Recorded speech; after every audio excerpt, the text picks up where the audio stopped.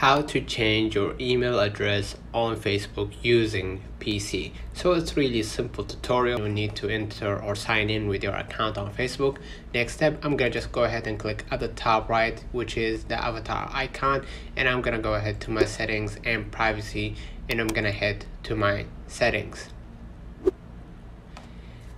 Next step, you will see right here on your left, which is in here, you will see access profile information, and we will see right here the general information about your Facebook, and we will go ahead to account center or meta.